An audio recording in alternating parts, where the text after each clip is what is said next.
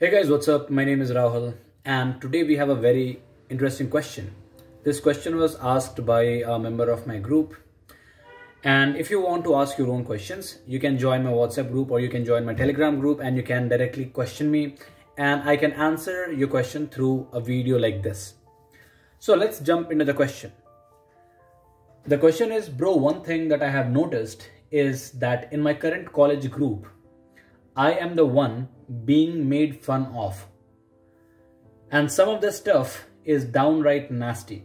In my first year, I had pretty thin skin and I was easily agitated, but now I'm in my third year and I'm much more thick-skinned.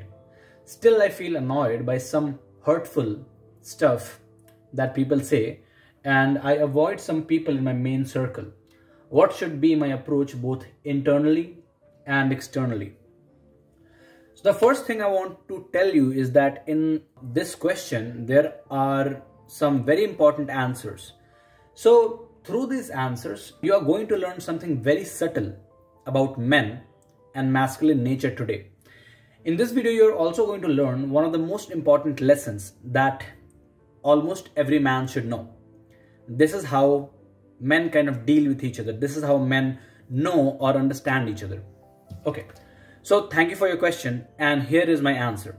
So I have written this answer. I'm just going to read it out and I'm going to explain jahan bhi zarurat pade. So this is the answer. If you're being made fun of, then this may be the reason. When you're focusing a lot on yourself and personal development, then you're becoming uniquely different than everyone else around you. Self-improvement is differentiation, and it will set you apart from the people around you. So people will have a tough time understanding you, because if you are really growing or working on yourself, then you are going to be a little bit different every week or every month.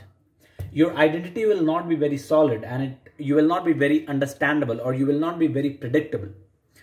So self-improvement, personal development, personal growth is differentiation. What does it mean? If you are improving yourself, then what will naturally happen is you will start becoming a little bit more like yourself. And the more you become like yourself, the less you are going to become like other people. So you are going to be different than other people. And the more you grow in your own personal development journey, you're going to become very, very, very, very, very different than everybody else around you. And you will feel lonely. You will feel that nobody understands you. You will feel that, your social circle or other men or your family or your relatives or your college or your colleagues, they're not really getting you. They're not really understanding you, right? This is a place where they will start making fun of you. This is a place where they will start judging you. And this is going to continue happening to a point where you have found a solid identity for yourself, where you have established your identity, and when you are comfortable in your own identity. When you have reached to that place, then people are going to accept you. Then you will find a way to express yourself like the new you.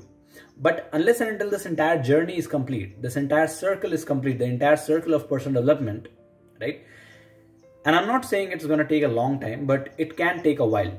Unless and until this entire identity shift has taken place, people will have a tough time understanding who you are, or people are going to have a tough time predicting who you are as a person. And here is the different part of the answer. I'm going to explain all the different part of the answers as I go along. So other people will unconsciously get confused from you. They will not know that they are getting confused. They will not know that, I'm doing it consciously. They are going to do these things unconsciously, which is very important to remember. They won't understand who you really are. In that case, they will poke you to see your reaction, so that they can understand who you are and how you are going to react or how you're going to respond, okay? One of the very important things is that other people understand you by the way you react to when something, like bad is happening, or when somebody is making fun of you, or when you are put under pressure, or when you are put under the spotlight. How you respond and how you react tells other person a lot about you.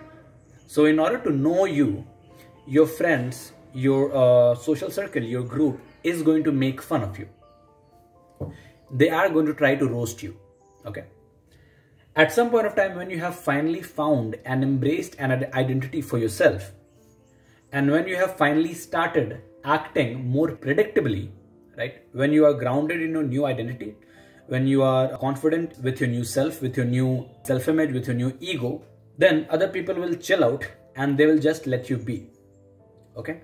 If you want to understand a little bit more about this identity change that I'm talking about, or the change of self that I'm talking about, then I am going to link another video in which I have explained this in depth. Okay? This video is going to be on the top, like where you can click on the cards and you can watch that video. I'm also going to attach that video in the description. So you can go and check the description box and you can find that video. It's going to be a longer video, but you will understand very well what I'm trying to say. How your identity changes, or how yourself or your ego goes through change. Okay. So if you want to understand a little bit more about that, then you can go ahead and do that, because this video I am not going to go very deep and I'm not going to explain that side of the equation, because that's going to take a very long time. They're not poking you or making fun of you from a place of jealousy or hatred. They simply want to communicate with you, and they are challenging you in a way that they can see how you respond. Another reason that men act like this is that men know and communicate and connect, bond with each other through challenge and through competition. If other men are making fun of you, then what they're asking is for you to stand up for yourself and not tolerate it. They want to see your aggressive side too. Men often roast each other and make fun of each other to see each other's boundaries, to understand, okay, where the boundary of this guy lies. Okay, how much can I push this guy? How weak or strong this guy is. So in order to know this, they make fun of each other. If you have weak boundaries, then they will continue to keep making fun of you for as long as it takes for you to learn to stand up for yourself, or for you to break down and leave the group. Because men don't want other weak men in the group. Men don't want other men who cannot stand up, who cannot have strong boundaries in their own group. My advice and my suggestion is this: don't avoid these situations. That's the first thing. Do not avoid these situations. It's not a bad thing that other people are making fun of you. They are just challenging you. They are just poking you to see how you respond. And they are not trying to hate you. They are not trying to make you feel bad. They're not trying to demoralize you. They're not trying to put you down. Roast them back. Accept it as a playful challenge. Accept it as a playful competition, right? Just like when kids are playing, kids fight with each other all the time. You will see brothers fight with each other all the time. And through that fight, they're bonding. You will see, like, not just in human beings, but also, like, for example, if you see puppies, right? If you see like 2, 3, 4 puppies, they will like fight with each other all the time. They will play with each other. The same thing will happen with cats. The same thing will happen with almost all mammals. This is a way, like, men, in human beings, like men and all other male species kind of connect and relate with each other. Okay, so this is not something that you need to avoid. You have to take it like a friendly fight. You have to take it like a friendly competition or a friendly challenge, and then you have to roast them back. Not to hurt them, or not in a very, very, not from a place of hatred, but just from a place of, playful roasting and like comedy, that you are just, a couple of boys having fun with each other. You have to roast them from a place of humor and groundedness. Don't avoid other men. So as I said, men are like dogs, and if you see it, and if they see that you are hurt and weak, they will charge on you. It's not natural, automatic male response, which will come up again and again in your life. Instead of avoiding their comments, instead of running away, show some respect and challenge them. Accept their challenge. Face them actively and engage in that competition actively. Once they feel that you are not going to back off and you're not a soft snowflake, you're not a pussy, then they'll stop making fun of you. It might be possible that in your male friend circle, in your male friend group or other males, they will always continue to make fun of you. You just have to accept it as a playful competition or challenge and have fun with it.